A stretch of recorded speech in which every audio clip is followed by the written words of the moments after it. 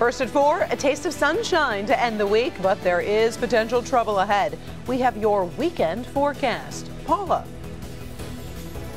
Hey, Karen, it would not be a beautiful fall Friday without the goats. We're back with the goats of City Girl Farms. They've just booked a huge gig, and we're going to tell you all about it. Also, military justice under fire today. What President Trump is saying about the sentence for Bo Bergdahl.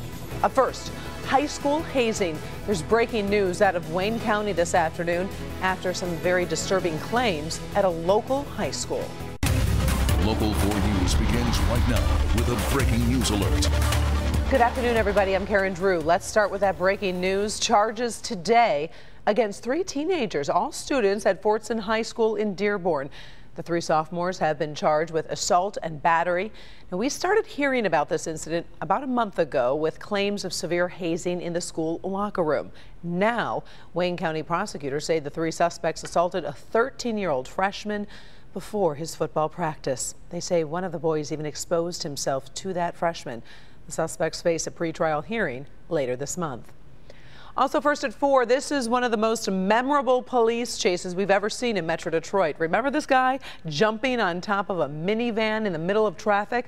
Well, today he's been sentenced for that wild chase. 22-year-old Darren Sherrard was charged with fleeing, resisting arrest, and 3 counts of possession of a controlled substance.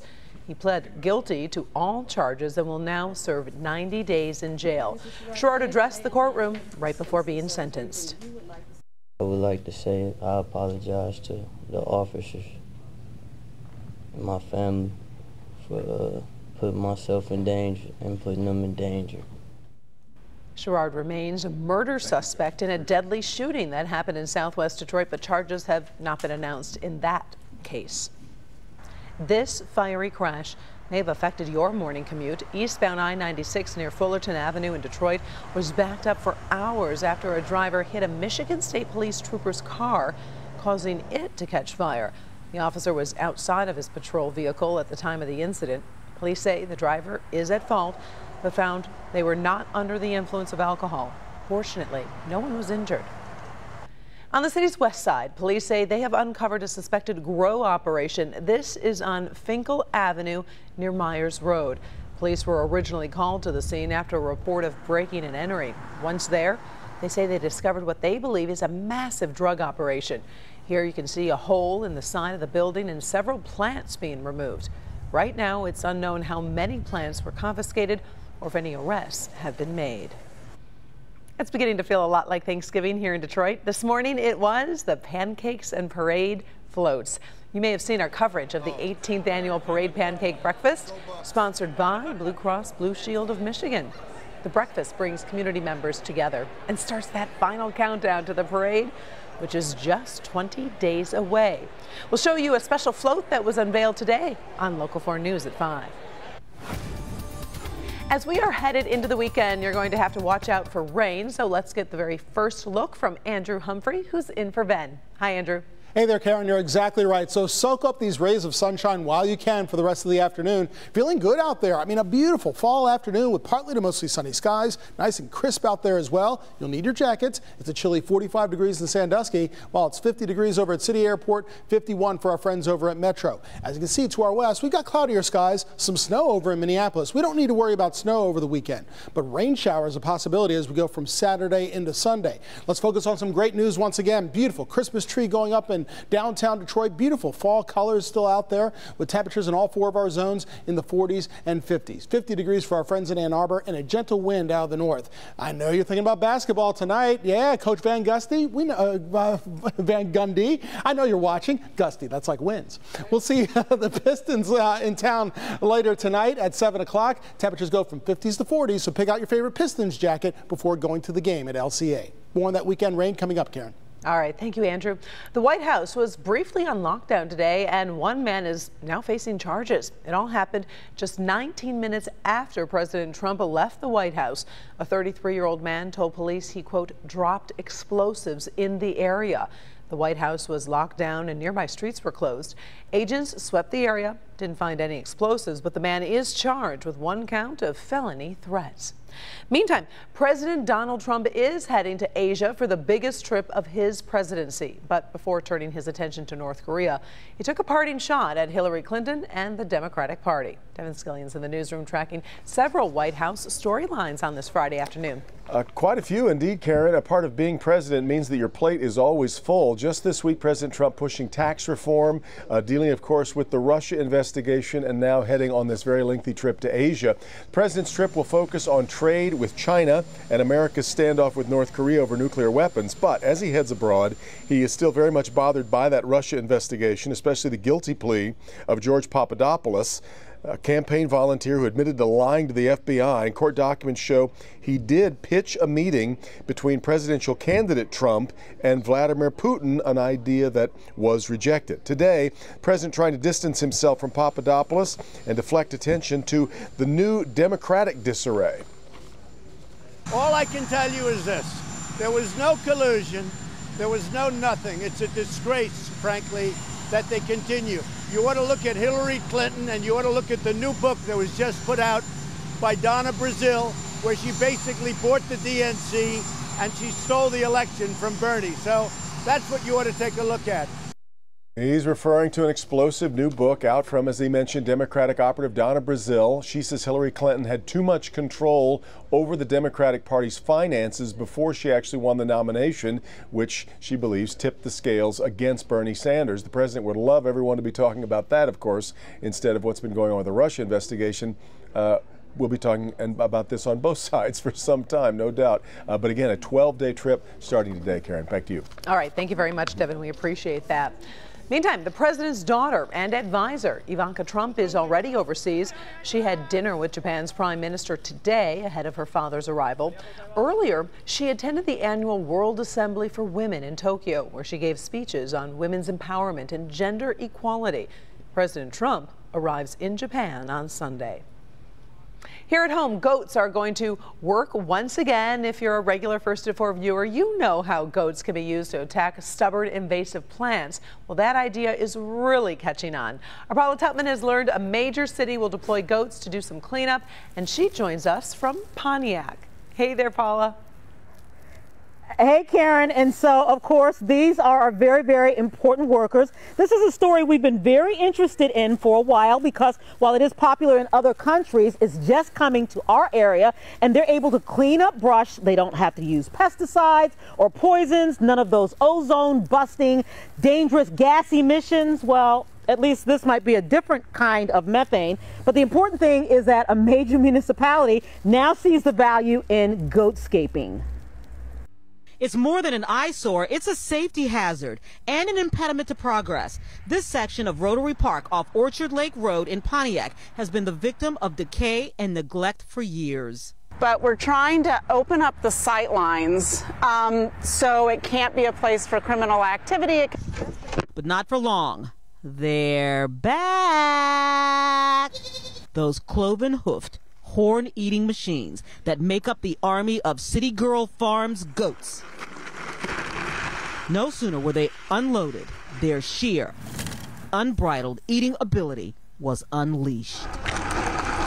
They've been booking steady gigs since we met them earlier this summer with their goatscaping projects. I mean, we've cleared Phragmites out in Auburn Hills. We did a job in Birmingham for 2 weeks where they ate about an acre of poison ivy. And then we just finished out in Lake Angeles where it was a bluff that landscape companies wouldn't put their employees on because it was too steep. And this weekend, they have their first major municipal contract. This is important because it means people are starting to get goat power. So this area, which is all the way to Orchard Lake Road, and this is really kind of the western gateway to Pontiac. So it's a beautiful view of Wesson Tennis Center, and really it's just on the edge of Pontiac, and we want it to be a warm and welcoming view as you come into Pontiac. Amy McIntyre of City Girl Farms is building the fence enclosures that will be corralling these goats while they work for the next 5 days. They're going to basically eat through this section to open it up so you can see through it. But we're hoping to put a pavilion on it, some walking trails, an arboretum, really make it for the community. Oh, stop. Are you eating me? Stop. Okay. Okay, so listen, here's the thing. The goats are going to be on at the Rotary Park. I'm sorry, this goat was freaking me out just a little bit, but I'm okay now. So the goats will be at Rotary Park at noon tomorrow. They'll be there for 5 days. The public is welcome to come out to actually watch the goats work. So we're talking about Rotary Park, which is really closer to Orchard Lake in Pontiac, and you'll be able to actually watch these goats work for the next 5 days, clearing that brush. Karen, I know. You know what? I'm a farm girl, and I'm still not used to goats. I mean, I think it's an important story. I'll be honest with you. It's an important story, but they still just kind of freak me out a little. But I like them when they're behind that fence. I know. Well, it is live television, so for the fact that it is live, I'm going to ask you a question and get you a little more tense. You said it's going to go on for 5 days, so that means they're going to clear that whole area in 5 days, Paula? They are. And Karen, and here's the thing. That particular job costs about $1,000. It's for 5 days of work. I want you to think about what it would cost to get 5 men in there clearing that area even for just a day. It's very economical and it is completely natural, though a little kind of freakish. Well, yes, I think it's a great idea. Yes. Paula, we appreciate it. We'll let you go hang out with your friends over in Pontiac. Still ahead on First at 4. A salute to smart women is really paying off for one toy company. That is one of our trending stories today. Also, a swarm of bees finds an unusual place to set up a new home. But up first, he abandoned his military post and was taken hostage by the Taliban. President Trump said he deserves a tougher punishment. But what did the judge say? Ordinary. First at 4 continues with the surprising twist in the desertion case surrounding Bowe Bergdahl. He walked into court today not knowing if he would spend the rest of his life in prison. But a military judge ruled Bergdahl would not serve any prison time. Instead, he received a dishonorable discharge. His rank was bumped down to private, and he will pay $10,000. Bergdahl walked away from his post in Afghanistan, putting fellow officers in jeopardy. Some were seriously injured. Bergdahl was held prisoner by the Taliban for 5 years. President Trump tweeted today calling the sentence a disgrace to our country and our military. First at 4, we're also on top of stories making headlines all around the world. Let's start in Italy, where authorities say they've put a dent in ISIS financing with a major opiate bust. You can see the cargo container where Italian financial police seized about 24 million painkiller tablets that were bound for Libya. This comes 6 months after authorities stopped a shipment of 37 million tablets. Experts believe ISIS gives drugs to its fighters and sells them to finance terror operations. Moving to Australia, an unusual sight stopped Sydney lunchgoers in their tracks. You can see the crowd surrounding a swarm of bees that tried to make a motorcycle its new home. An urban beekeeper had to be called in to remove the swarm. Luckily for the owner of the bike, the queen bee was removed before the colony was able to settle into their new home. That would be quite a sight. Beekeepers are everywhere. Exactly.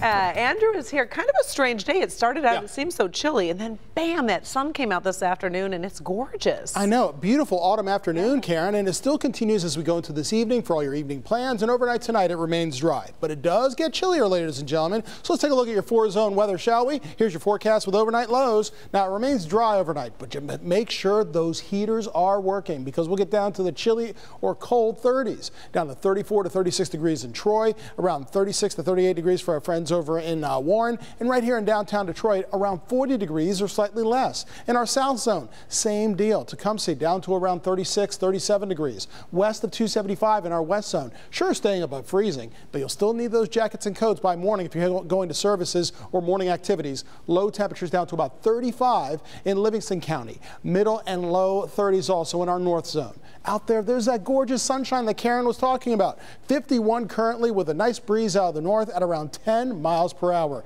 Still great weather this evening, whether you're going out, coming to downtown Detroit to see some basketball or taking a movie or a show. Take a look at your forecast for football. Penn State visiting Michigan State. That's right. This is in East Lansing tomorrow afternoon. Kickoff is at 12 noon. Tailgaters, you will need your jackets. Temperatures start in the 30s and 40s over in East Lansing. And during the game, sure, it gets a little milder, more seasonable, 52 degrees, but there is a chance of showers developing by the end of the game. So bring your ponchos as well. In fact, for the evening game, this is Minnesota versus Michigan for the Little Brown Jug. It's going to be wet over in Ann Arbor as well. light to moderate showers move into Ann Arbor just before 5 o'clock. We're looking at kickoff at 7:30. It looks like it's going to be wet during much of the game with winds out of the east and temperatures going from 50s into 40s. So rather raw conditions over in Ann Arbor for fans and players alike. Outside right now, we're looking at 40s and 50s out there, around 50 degrees right in the middle for our friends over in Ferndale. But high pressure remains in control. That's great news for the rest of this afternoon, this evening, and tonight. High pressure, sinking air, so it means more stable air. It means dry conditions, basically. But an area of low pressure is building to our west along with a warm front. That warm front is going to bring some higher temperatures by Sunday especially, but it also brings cloudier skies overnight and that chance of showers rolling in between 3 and 5 in the afternoon from Chicago, from Indiana, right over southeast Michigan, and a trailing cold front will bring some stormy weather on Sunday. In fact, there's a slight risk of strong to severe storms on Sunday. No guarantee, but keep it tuned right here to Local 4, also the Local Forecasters app, so you can track any shower or thunderstorm activity on both Saturday and Sunday.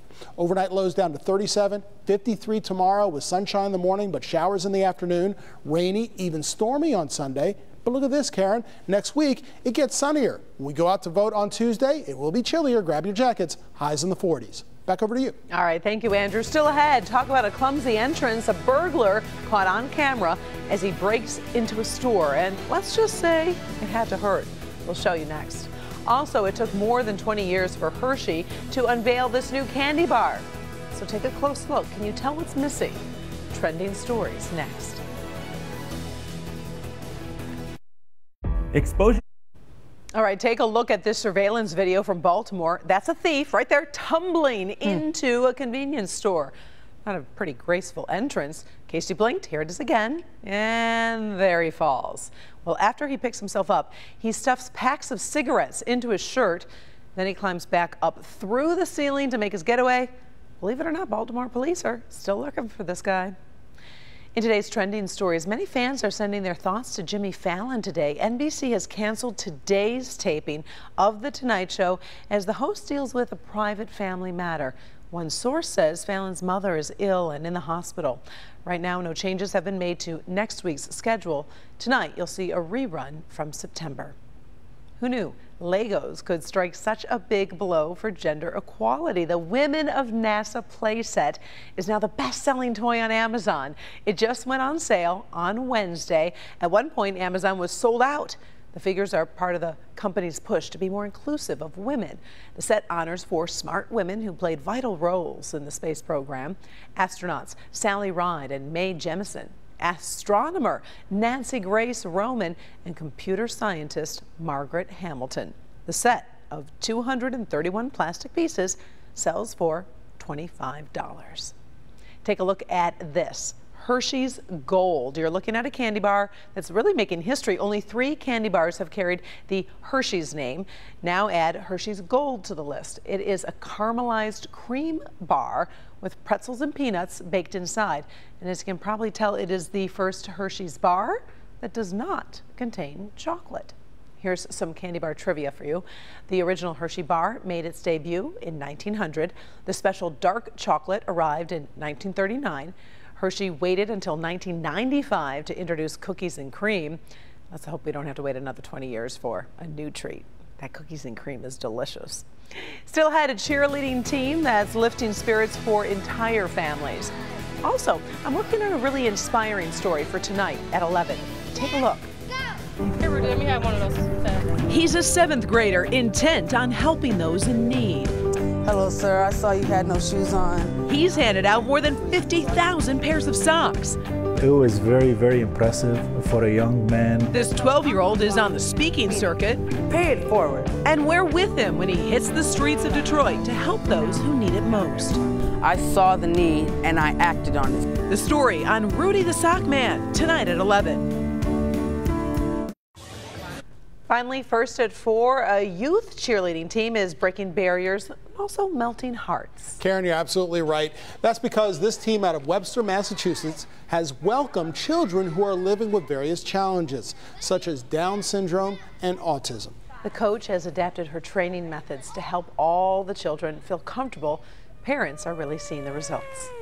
The first day they did the entire routine, I think every single one of us cried. When they cheer and they clap for him, he just, you see him, you get this wave of energy and he just wants to do it more.